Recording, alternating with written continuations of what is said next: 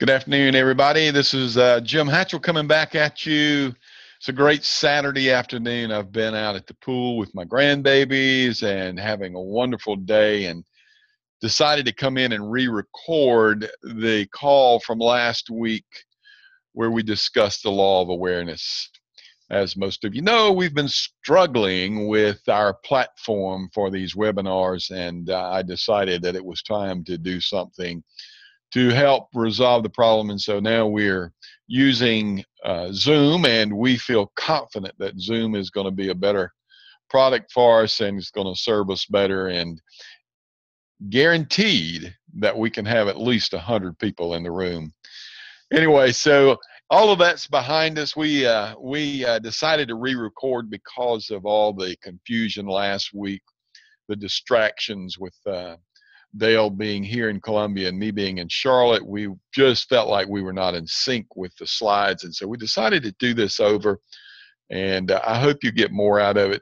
There are a lot of positive things about Zoom that I think will be beneficial to us as it relates to presenting the information to you so that you will have a better experience. And for me, that's the most important part, is the experience that you have. So I'm going to cut my video off now, and we're going to go straight to the slides. Let's see if I can make this magically disappear. And I did. You should see just a little something up in the corner up there. We'll leave that there in case I need to go back on with the video. So as we said, just want to welcome you to the call. My name is Jim Hatchell. I'm part of the Hatchell-Burt team. My wife Dale and our daughter Elizabeth are partners in the Hatchell-Burt team, and they've asked me to provide some information to help the team grow, and we've offered that to many communities, and we want to see everybody be successful in their Shackley business. And of course, we decided to start this a couple of weeks ago after we left conference, and that was a good time to look at growth, and remembering that the conference theme was why not you and why not now. It's interesting that I just heard that same phrase again from one of my early mentors, and you've heard me talk about Jim Rohn, and he said the same words, why not you and why not now? So I think that's so important as it relates to our Shackley businesses and where we want to go in the future. I believe that personal growth is important to growing our own businesses. And so as we grow, it helps us grow those around us and those on our team. I heard a quote recently that says, you cannot teach what you do not know, and you cannot share what you do not have. And so awareness is one of those things that helps us learn and know what the answers to those questions are. So the two books we're going to be sharing, of course, the Jumpstart Your Growth and the John Maxwell 15 Invaluable Laws of Growth. So who am I? I think you know who I am. I'm a certified John Maxwell coach. I do coaching and training and speaking. It's what my vocation is. I'm a member of Toastmasters. I participate in an organization of networkers called Business Network International. Formerly served as a Stephen minister in my church, where I helped primarily worked with young people that were in a children's home, and was a great experience for me. Really taught me to be a better listener and to understand and try to hear what people were sharing. I'm a former recruiter in the Air National Guard and Air Force, and spent many years recruiting young men and women into the military, which was not always an easy task, but one that I learned a great deal from, and one that I like to share experiences. I've ended my career as the chief of recruiting operations for the Air National Guard, and Dale and I lived in Washington, D.C. for 8 years, and it was a great experience for us. And we moved back to South Carolina in 2006. I was a former human resources director with an agency here in the state of South Carolina.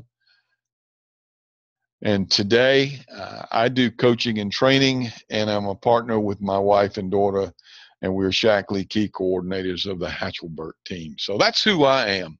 So my goals for this process, for this study, is to help you realize your potential, because potential is something that we all have. We don't always know what it is, and certainly none of us ever reach our maximum potential. But if we can define where we are and where we want to go, we can put that potential to work to help us move along that journey. I want you to believe in you. As we said in the very beginning, why not you? Why not now? You've got to believe in yourself if you're going to follow that process. I want you to increase your level of success. And that's totally up to you, because I don't know what you dream about. I don't know what you see as your level of success. But whatever that is, I want to be here to help you in that journey.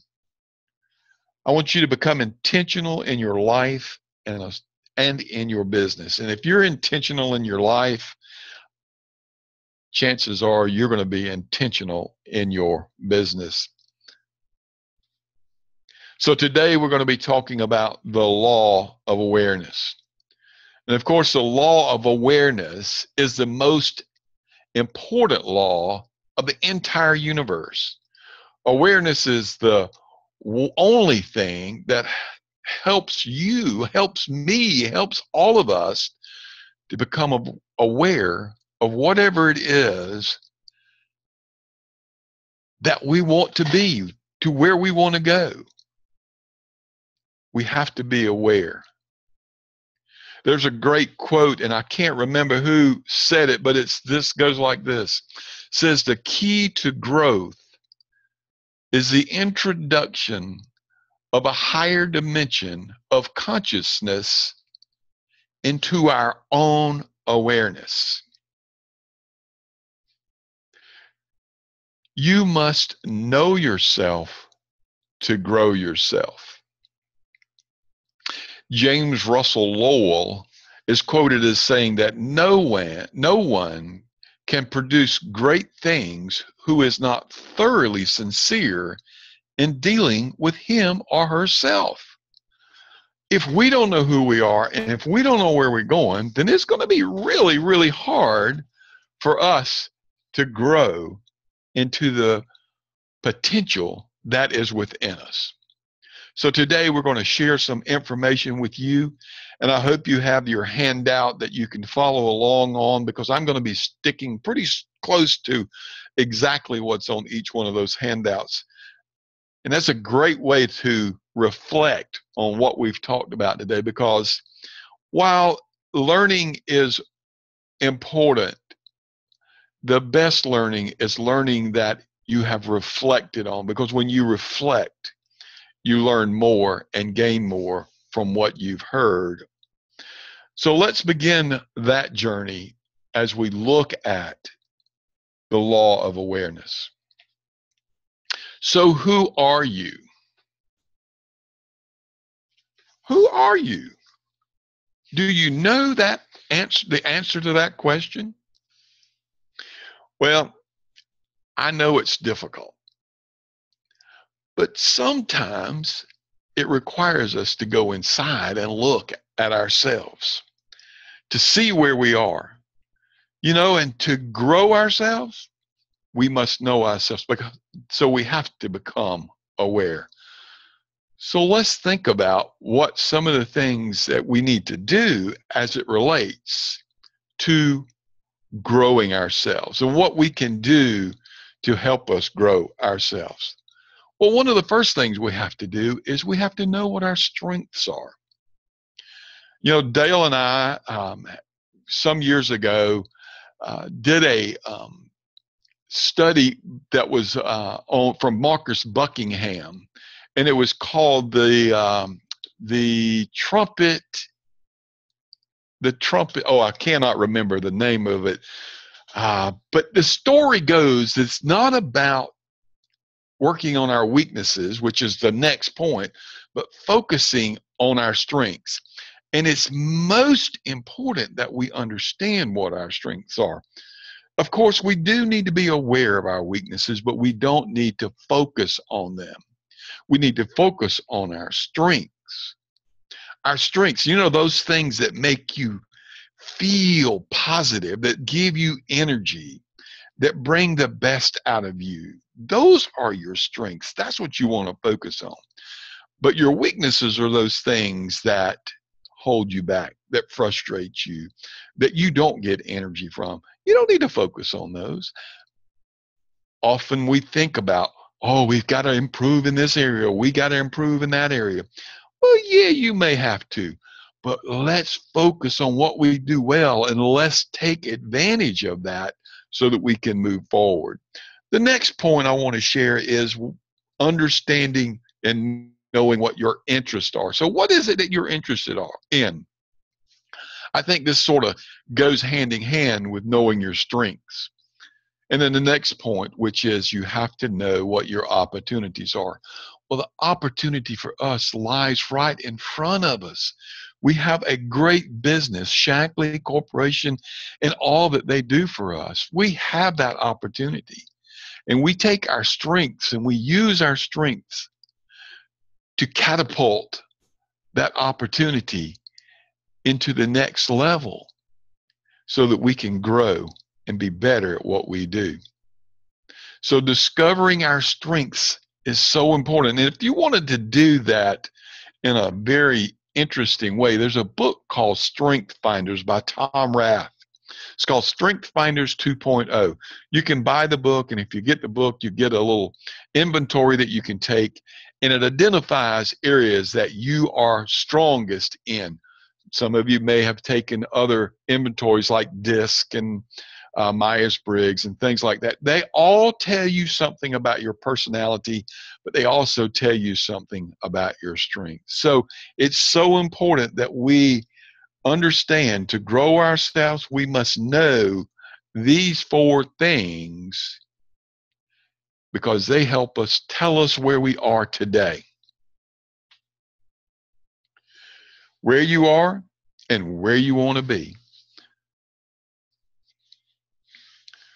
So as we move forward, I want to share about the 3 different kinds of people that we often hear about. And I want to talk about that in a very different way because I like the way John talks about them, and I think it's kind of humorous in the way he does that. But before we go there, I just want to share something that is not on the slides, and I think that it's important as it relates to going back and helping us identify and become aware, because one of the things we have to be aware of is not just those strengths, weaknesses, interests, and opportunity, but we have to be aware of what our passion and purpose is also. And there are 3 questions that I think you can ask yourself that will help you define your passion and your purpose. And I'm gonna add some questions later on that I want you to think about also. But these 3 questions right here, I think, help us look at our passion and purpose and can help us identify what it truly is. So the first question I want to ask you is, what makes you laugh? And then the second question I want to ask you is, what makes you sing? And then the third question I want you to reflect on is, what makes you cry? If you can answer those questions, then you are well on your way of defining your passion and your purpose, and you can take your strengths and you can tie all that together. And I promise you, the results will be something that is amazing. And you can grow your Shackley business, or you can grow yourself to levels that are unbelievable. Psychologist Nathaniel Branden says it this way. He says the first step towards change is awareness, and the second step is acceptance.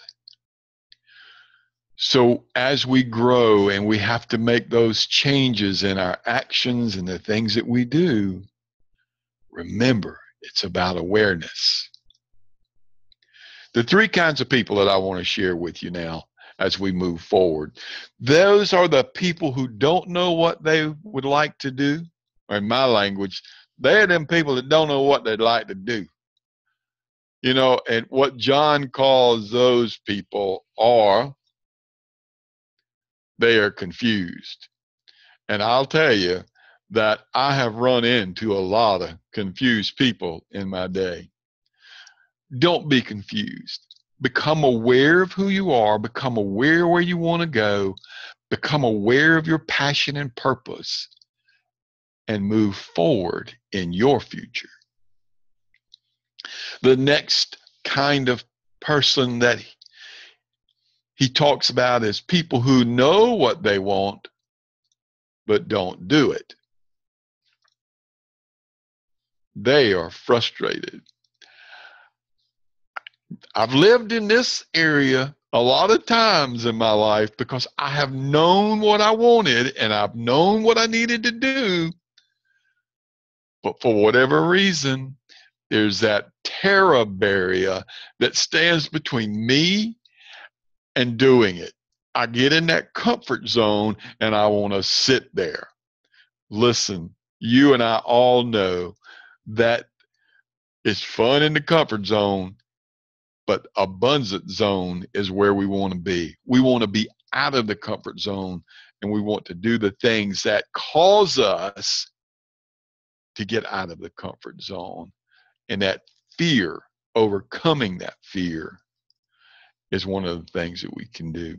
But if you know your passion, if you're aware, then it becomes easier for you to get beyond those obstacles, those challenges, to get out of the comfort zone. The third kind of people finding direction are the people who know what they want and they do it. And you know what we call those people? They are fulfilled. And that's what we want to be. We want to be fulfilled. Abraham Maslow talks about self-actualization. These are the people who have reached the top of that pyramid. They are the ones who know what it's like to fulfill their purpose, to fulfill their passion, to be aware of where they are, and to be aware of where they want to go.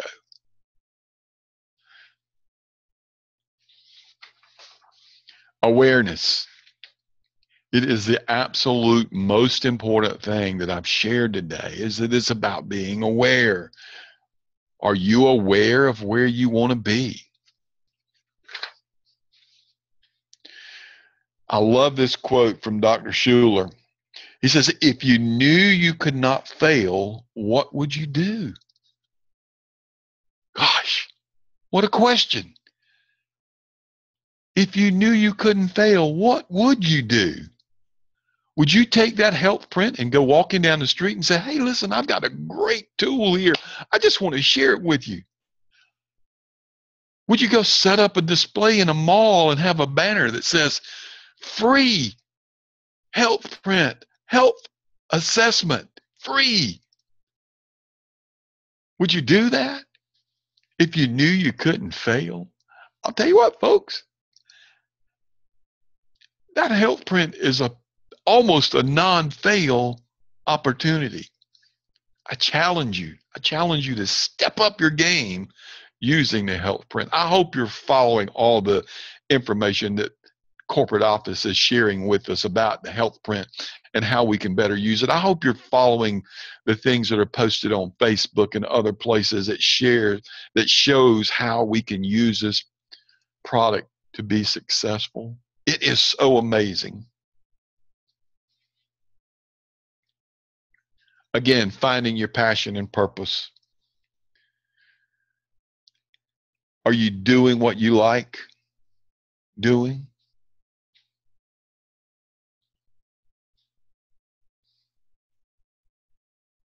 If a person sets out to run a mile and 3/4 of the mile ahead, there's a cliff. Should that person try to finish running the mile, or just because they started out to do so? Well, I like running, but I don't want to run off any cliffs. So do you like what you're doing? And I can tell you 100 stories about friends and people, and including myself, who worked in jobs and did things for years that they didn't necessarily like doing, but they did them anyway. If you don't like it, don't do it. Change direction. It's a risk, of course. But what if you don't change? What if you continue down that road? What if this runner didn't stop at the edge of the cliff?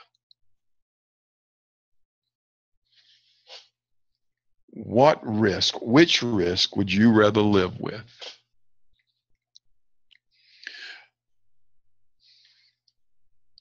What would you like to do? Pretty simple here. I know what I'd like to do, but guess what? I'm never going to be on the PGA Tour. I'm not even going to make it to the senior tour. Heck, I have a hard time playing with my buddies down the street. But I know what I'd like to do. So what do you like to do? Check your heart. What's your passion?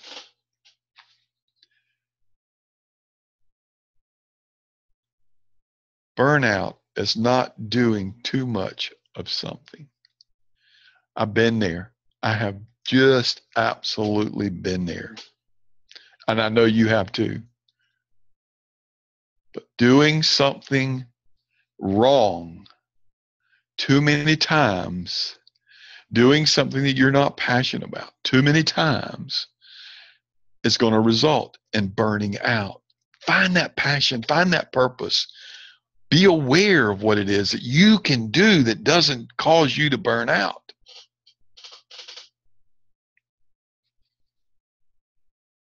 The next thing is, can you do what you want to do? I believe that if Shackley is what you want to do, then there's no question in my mind you can do it. I know you've heard the statement. You can do this business wrong long enough and still be successful. Well, today we have tools that you almost can't do it wrong. Well, I have to tell you a story. There is a way to do it wrong, because I am one of the ones who did it wrong while at conference. Yes, I did it wrong. When they first announced the health print, I got really excited. I'm a pretty competitive kind of guy. I got really excited, and I started sharing the health print with friends, and I sent out 25 texts to friends, and the message read something like this. It says, hey, this is a 20-question health assessment. I've been challenged to do 100 in the next 100 days. Help me beat my wife and daughter. Now, that was probably not the right way to reach out with the health print on the first time. But there's one thing I can tell you is that I learned very quickly by listening that that was the wrong approach. But I did follow up with those folks. And while I got some really strange answers from them, they did at least talk to me. Don't do it that way. Do it the right way. Permission marketing, that's what it's about. But to do what you want to do, you must have a dream, and it has to be specific. You have the unique talents and gifts to do whatever it is that you can dream. What drives you? Your values and priorities? Do you have the right motives?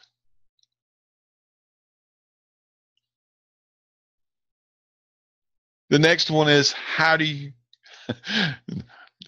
I'm chuckling because the slides are moving, and sometimes they move without being in the right place at the right time. So the next one is how to do what you want to do. And it starts with, of course, awareness. Becoming very conscious of every choice you make.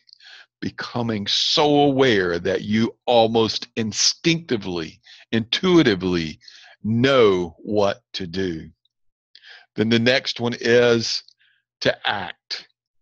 The major difference between those who do it and those who don't do it is those who do it, do it. That's very simple. The next thing is accountability. We have heard about accountability our entire lives. And you know those who are never held accountable. I got a sibling like that. Oh, I shouldn't have said that. But accountability is so important. One of the things that we do on our team is we have support circles. And those support circles are also, we rename them support circles rather than call them accountability circles because it sounds better. But they are accountability circles. And accountability, it can be shared accountability with friends or coach, or personal accountability by writing things down and tracking your progress. You can do it for yourself. Your calendar can be your accountability partner. What's the saying? 1 week with 7 days without an appointment makes 1 week. You get that? I hope so. Attractions. Who are the people you are attracting? Are they like-minded in success? One of the things I love about going to Shackley Conference is that you're surrounded by 5,000 positive people.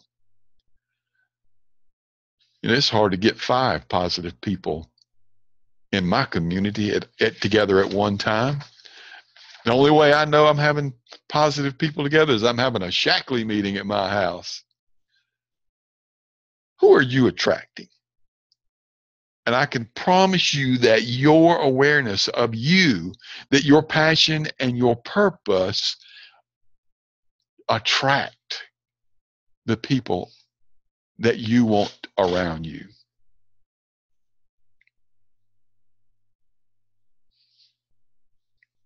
And now the B. Be committed. Be consistent. Be purposeful. Be reflective.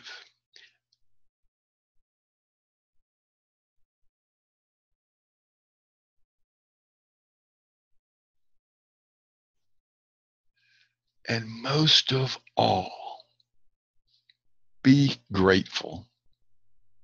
Always show appreciation for what you are learning from others. So you may be asking, should you do what you would like to do?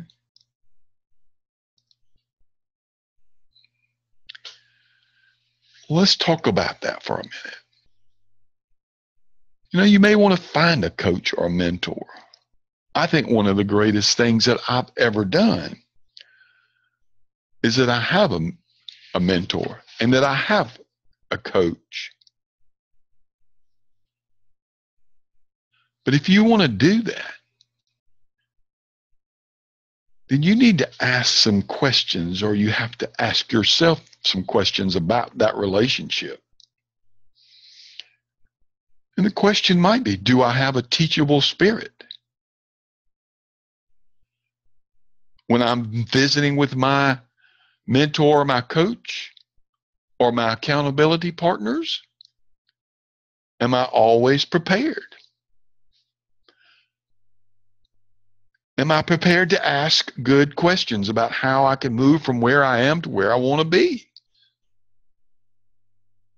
Can I demonstrate the learning that I've gained from them?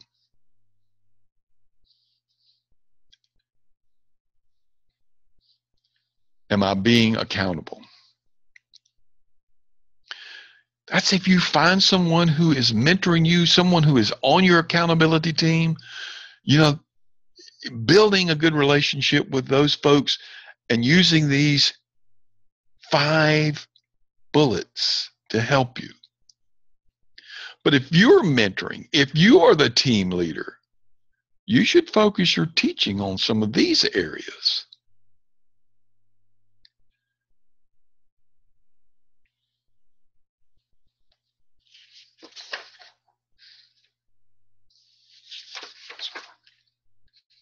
What are the strengths of your mentee? What is their temperament? What is their track record? What is their passion?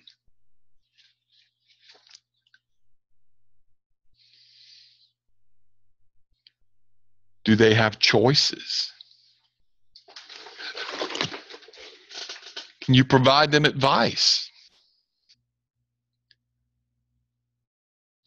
Do you have the support and resources that you can provide them? Can you provide them feedback and encouragement?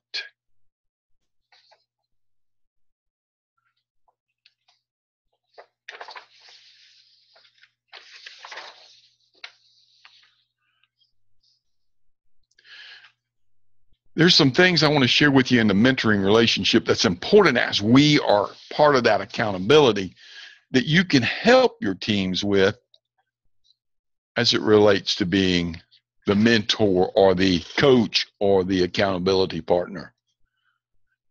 As you see there, the coaching mentoring relationship, you may want to ask some questions like, here's what I asked you, and here's what I heard you say. Now, can I ask you more questions?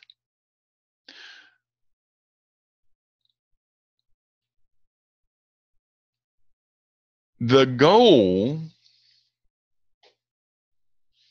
of course, is to help and lift them to the next level. The goal is to find a mentoring relationship that is mutually beneficial.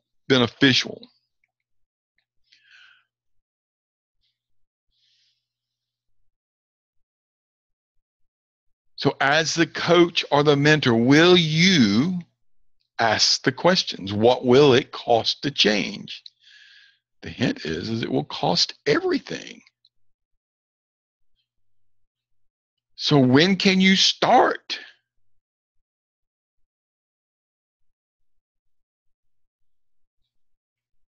What will it look like when you get there?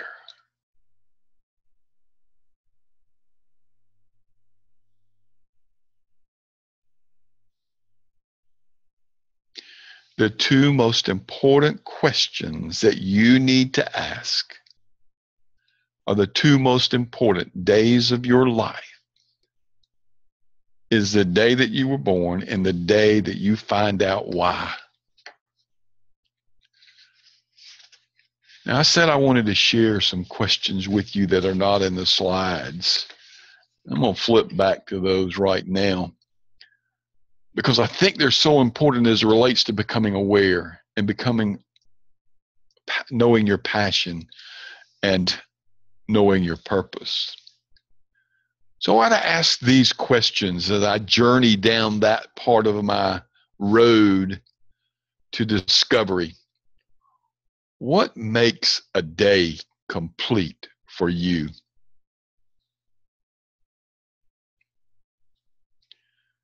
So what makes a day complete for you? These are great questions to ask your team members as you're mentoring them and helping them grow as well. So what do you need to hear, to feel, so that you can function fully?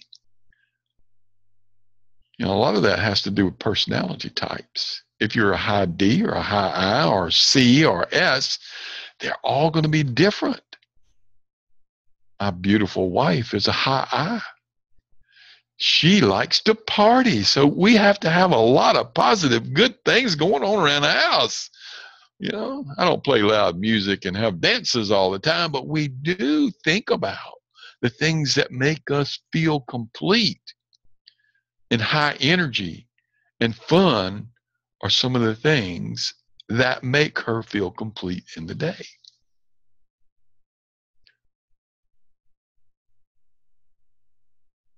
What drives the compulsions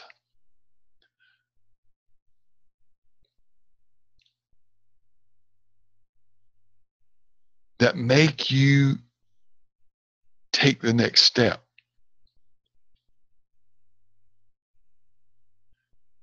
What drivers or compulsions do you have that help you choose from right from wrong? What is it that revs your motor up? What gets you going? What are your obsessions? What are your questions? What are your yearnings? What are your dreams? And what are your secret prayers? If you can answer those questions, I promise you that you are on your way discovering your passion, your purpose, and your potential, and you will become more aware about you and about those around you than you've ever been before. Well, I hope this teaching has been beneficial for you. It is so much information here that I could teach another 45 minutes and dive much deeper into it.